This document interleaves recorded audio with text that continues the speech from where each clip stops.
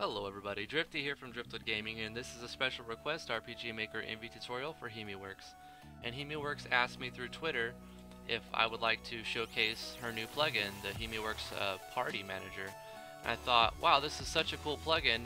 It reminds me of Final Fantasy VI, especially when you get into the world of Ruin. You can switch back and forth between your party members, because you get like 12 or even more than that probably. And you build like 3 party members, and you have to go through like a series of dungeons where one party would go and hit a switch, and then you'd have to switch to your other party. Or even at the very beginning of the game when you get Locke and the Moogles come and you have to protect Terra or Tina, depending on which version you played. And you got to press a button and switch between your parties. Well, with this plugin you can do that, so I've put a little scene together. So we're going to hit the switch, and we're going to let Lydia out of her cell. And we've informed the player we can press the P button to switch parties. So let's press P. Now we can switch parties. And now we're Lydia. And we can press P, switch back to Tiana. And back and forth. Let's hit this switch.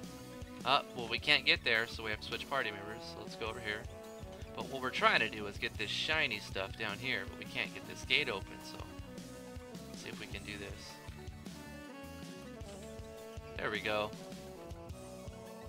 But we don't want to be greedy and take all the loot to ourselves, so we'll bring Lydia back down here. Merge the parties and share the sweet loots. Let's merge the parties. I didn't fade in the screen. I'm a genius. But let me show you how to do all of this. It's really cool. Let me just do a fade in the screen real quick.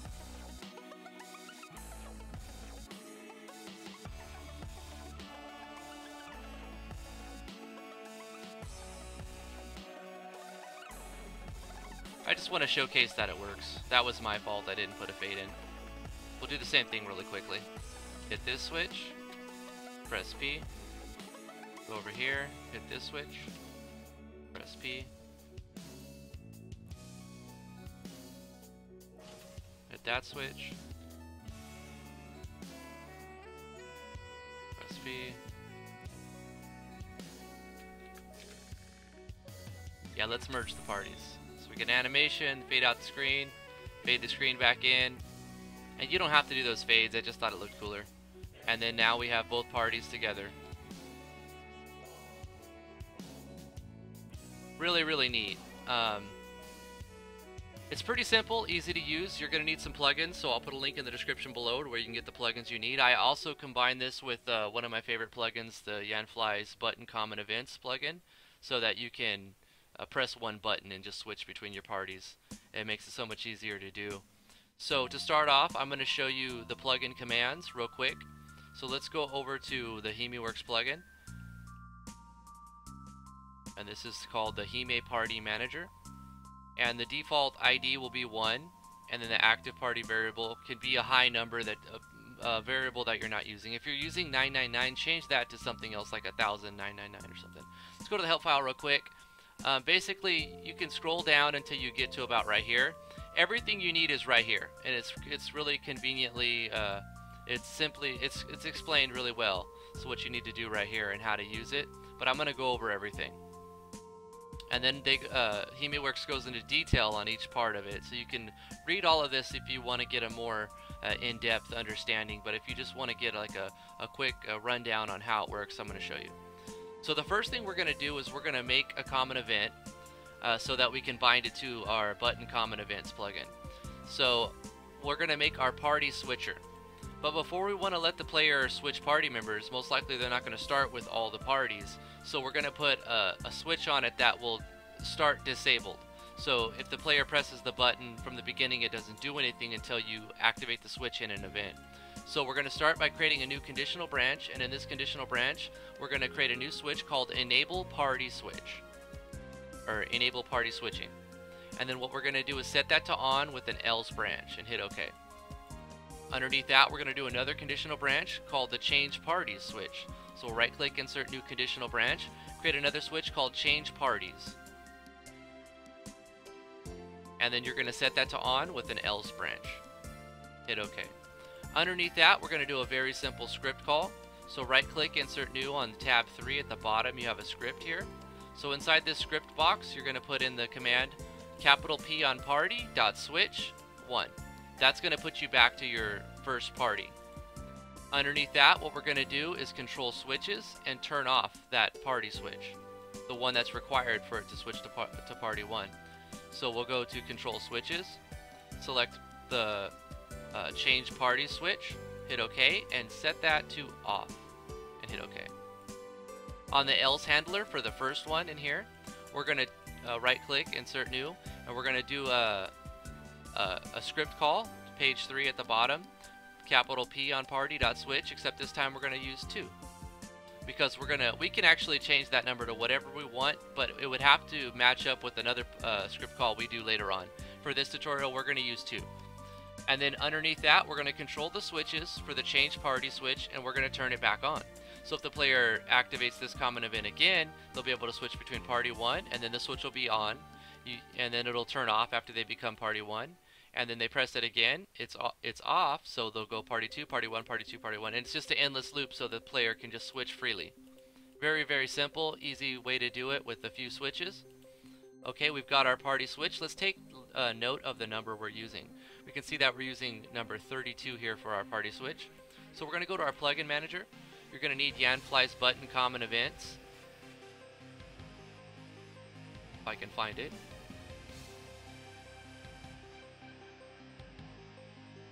Here it is, Yanfly's button common events. And you can place this number 32 common event on any key you want. I've selected to put it on the key P for party, but it's up to you. Just select any key you want, double click it, put in the number of your common event, hit OK, and you're done. Now let's look at the events. So we're starting the party off with Lydia right here. And the first thing that's going to happen, basically the first event that's going to take place is this switch, because nothing's going to be, the player doesn't have access to anything. These events are controlled by this switch. So we'll look at this first event for this switch. And to do a basic switch like this, I have other tutorials on it, but I'll go over it really quickly. We're playing a sound effect, and then we're doing a movement route. And on this movement route, we're selecting this event, which is the switch itself. And since it's starting in the upright position, that means it's facing down. So what we're going to do is we're going to go turn left, turn right, turn up.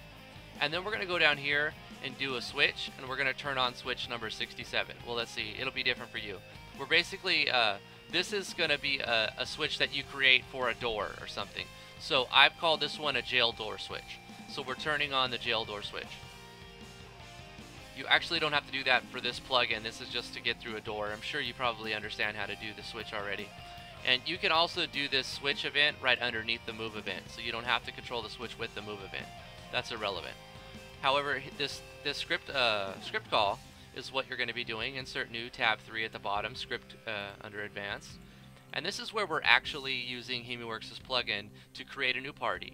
So we're going to do P on party.create, and this is going to be the number, whatever number you want to call it. You can call it 777 or whatever you want to call it. But we're just going to be simple and keep our numbers 1, 2, 3, 4. So this is our party number 2. So we're creating a new party, calling it number 2, and we're going to end line. Underneath that, we're going to do P on party.add A on actor. So the first number here is going to select what party you want to add an actor to. So since we just created party 2, we want to add an actor to party 2. So we're going to put a comma, and then we're going to say, what actor do you want to add to party 2? So the reason why I'm using number 3, because if we go to the database here, and we look at our actors, we see that Lydia is number 3. So this is the number you would put in that second argument. So you can add whatever actor you want just by changing a number. So we did a 2, comma 3 with the closing parentheses and an end line. Underneath that, we need to specify where the party starts at, because now we've got a party and there's an actor in that party, but it's not on the map anywhere. So we're going to do a P on party dot set L on location, and then we're going to select the party that we're going to put down. So we're going to actually draw the event on the map 2. That's party 2. And now we're going to select the X and the Y coordinates. So how you figure this out is really simple. You basically select a location on the map where you think you might want them to go, You look all the way to the bottom right, you see there's two numbers right here. 2510 for this location. If we go over here, this location is 9, 9. And she's actually going on 25, 9 because that's right here. So she's being drawn right there. Party number 2 at 25, 9. Now this third number is the map number. So if you're not sure what map number it is, you can just emit this last value. I want to double check if this works. Because otherwise you have to go into the JSON files and look if you don't know what map they're on. So if we emit the last one, the map number, I know that this is map 71 right here. So let's go through it again and see if it still works real quick by emitting the last number. Because otherwise I'll show you how to find the map number in the JSON file. We go like that. Oh, it works. So there it is. Lydia's there. Okay, so if you don't know what map number it is, but you know that you want them to appear on the same map, you can just get rid of that third argument in that event, or in that script call. So you can go like that.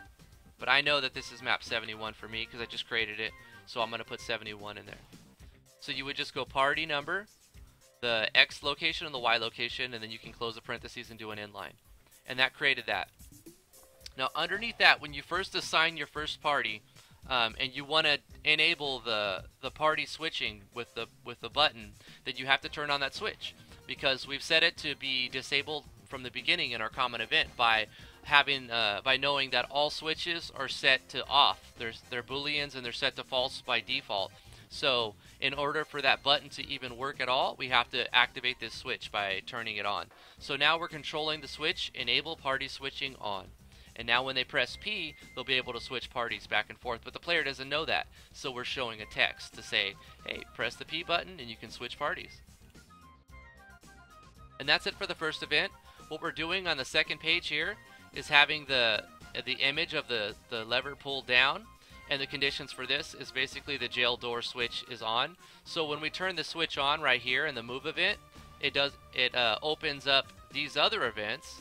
So we'll look right here. This is an event that just has an image, and then on this page it's a blank image, and if the jail door switch is on, it's going to be a blank image. So if we were to turn the jail door switch off, it would go back to that. And we hit the switch and it turns the switch on, so it makes that disappear. And this is basically a copy paste, but the bottom half of that jail. So empty event doesn't need anything.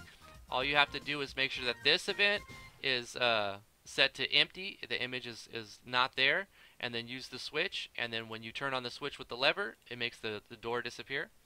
Now from the beginning, Lydia won't appear here at all. So I've made an event that just looks like Lydia. The party won't be there until you pull that lever. So what I've done is created a blank image, a blank event that just shows a picture of Lydia there. And when that same jail door switch gets turned on, she disappears. So if you try to make a party spawn on an event, they won't be able to move. So we have to make sure that this switch that's in the event, the jail door switch, is triggered, which is going to make the event of Lydia disappear, is triggered right before we create the party and place the party in a location, in the same location.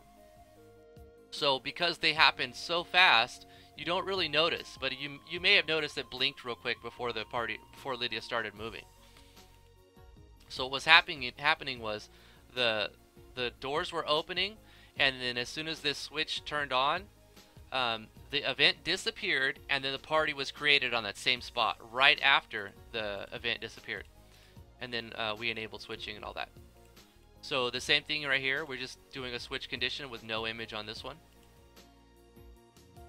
So when we go to this one, it's the same thing, except we don't have to do any party script calls or anything because we've already done all that. Everything's already in place. This is all just basic eventing now. The same thing, except this is controlling these doors, and this one right here is controlling these doors. Now there's one more thing I need to show you.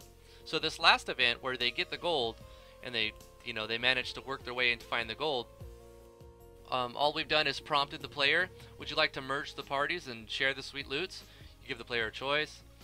And then we show an animation. If they say yes, merge the parties, we fade out the screen, and here's where this is all flavor, you can change all that, but what you'll have to do is this right here. You do another script call, that's on page 3 at the very bottom, under script, under advanced. So you go party, capital P on party, dot merge, And in parentheses, you're going to select the parties you want to merge. You want to merge party 2, comma, with party 1. And then parentheses and line. And that's it. Then we did a wait for half a second. Control a self switch, which will make this disappear. Excuse me.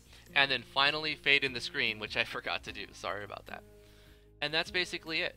So hopefully you guys like this tutorial. I really enjoy this plugin. I just started using it. Thank you for making this plugin, HiMeWorks. Thank you again, Yanfly, for the awesome button comment events plugin. And they work sweet together. So thank you guys for watching. If you did like this tutorial, please like, favorite, share, and subscribe. I know I haven't said that in all my videos, but I should.